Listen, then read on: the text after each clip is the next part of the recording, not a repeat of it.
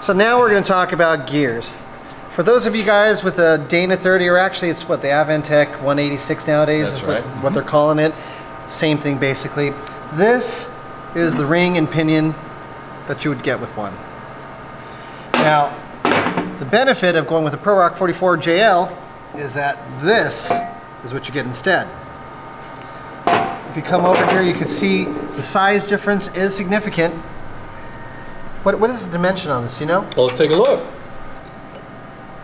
7.18 versus this is 8.5. That's a big difference. Yeah. Now, for those of you guys who have Rubicon, the gear sets that come in them are actually pretty big. They're the M210 gears. They're about the same size, but how long have you guys been using this gear set? When we just did the ProRock 44, we decided to stay with the JK gear set because we've just had no failures to speak of. And those are in heavier cars with guys running just as big a tire, you know, deep gear ratios and Rubicons, etc. So we just felt very confident. The other thing is that while the Advantek gear is a good gear, there's really only one supplier of it. I'm sure there'll be imported imitations in the near future, but you know, this gear, you know, is available from Dana. It's also available from some other U.S. gear suppliers. It's also available from a lot of import gear suppliers. And we're very selective about the gears we use, and we're just very happy with the performance, the quiet running, the clean setup, the good patterns we get out of these. So we decided to stay with that. There was no compelling reason to change to the Advantek gear. It would limit our sources, it would potentially increase the cost, and we just didn't see that it was going to add any benefit. The other question that I wanted to know is if I wanted to get something other than the electric e-locker that came on the JL, are there other options available for the Advantek versus what we know is available for the ProRock 44? Yeah, so right now, you know, because the JL is fairly new, you have limited choices in terms of differentials. What's available? Well, the factory differential, that's what's available if you want a selectable locker. So I'm sure there'll be more lockers coming out on the market, but that may take time. There's also, you know, quite honestly, as I've seen new lockers emerge, it usually takes a while for them to shake out a little bit. Whereas all the parts we're using here, we've been supplying these in the thousands since 2008. That's a really long time. So what kind of locker choices would we be having? Of course you could have ARBs, one of our most popular choices, Eaton E-lockers. Those are the two I would say most popular, but there's also an ECTED device, which is another selectable locking diff, and then there's also the aux locker. Aux locker, yeah, yes. I wanted to mention the aux locker. So that's a lot of people really love the aux locker, and it's a good quality piece too. So there's lots of choices. So another thing that you guys might want to know about, for those of you guys who've seen my drive shaft install, and I know a few of you have contacted me about this because you're concerned about this guy right here.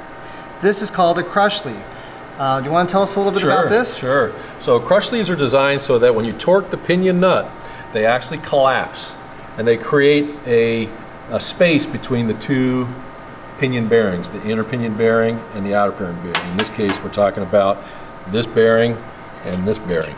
So it creates a space between these two. And it creates a preload so that the bearings are making contact and have a certain amount of pressure so they don't move around.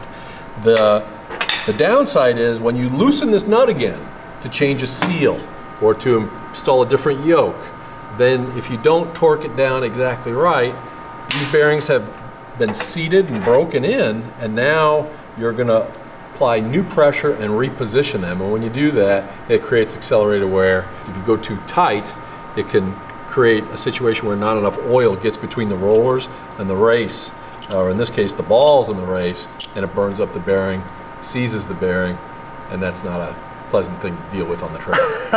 In other words, a bad day. A bad day. So this is kind of new and different. As you can see here, most of the bearings that you would have seen would have been roller bearings, like barrel style, or yeah, what do you call that? This is a tapered roller bearing, and tapered roller bearings are really designed for heavy duty use. In other words, they control this position because they're tapered, so obviously you can't go that way, and this is pushing against it, and it also gives a lot of radial strength. In fact, the angle of these rollers kind of determines how much force it can take this way axially and how much force it can take radially. And so that's a design feature. So you'll find some bearings with more taper and some with less taper depending on what characteristics they're trying to get. The these new bearings that are coming out, you're going to see them more often. Now, what these are intended for is to get that last little 0.001 mpgs, right? So these are lower friction and less drag, and so that helps improve fuel economy. So you're going to see more and more of these, but they do not have the same capacity for load as the old school. This has more drag, but it takes higher loads. This has less drag, but is not going to take as high a load. Is it because of the amount of surface area contact? Yeah, exactly. As you can see, there's a broad amount of contact. In fact, bearings that have more rollers are made to take even more force than ones with fewer rollers. So you can really tune this up in a lot of different ways by changing the rollers, changing the angle, and it's a proven design. It's been around forever. And you get two of these opposed to one another, and it's a very rigid setup. These are I'm sure good bearings, but they're just not going to carry the same amount of load as a tapered roller bearing of comparable size. So that's why they put two sets of rollers in here to try to increase that contact area. So this is clearly an upgrade on the ProRock 44 to go with this setup then? Yeah, in fact, that's all we use. We only use tapered. We don't use any of these bearings because our customers are not interested in that minute amount of fuel economy. They're really interested in durability. So the tapered bearings is what we stick with. Awesome. So a lot of the axles that we've been running, especially on the JK and now on the JL, they've typically been a high pinion design. Do you happen to know what exactly is the difference between this versus the ProRock 44? Yeah, so the pinion on the JL 44s is 3/8 of an inch lower, and it's also longer. So one of the reasons it's lower is for some of that efficiency that we talked about earlier. By making the pinion lower compared to axle center line, they can pick up some efficiency in the gears and have less friction. Less friction means a tiny bit better fuel economy. So the pinion on the JK gear sets is 3/8 of an inch higher. It's also about 1/2 an inch shorter. So it lets your drive shaft be a little bit longer. The pinion being higher also improves your drive shaft angularity. And because the pinion is higher, even though there's a little more friction in the gear, it gives it a little more strength. So we, again, felt that the JK ring and pinion setup was better to go with than the JL. Okay, so now that we kind of deviated off course a little bit, we were talking about these crush leaves, but what is the difference between this and this? So this is a crush sleeve eliminator. It's a hardened piece of steel. It's been machined to take up the space between the two bearings, and we use shims to set the preload.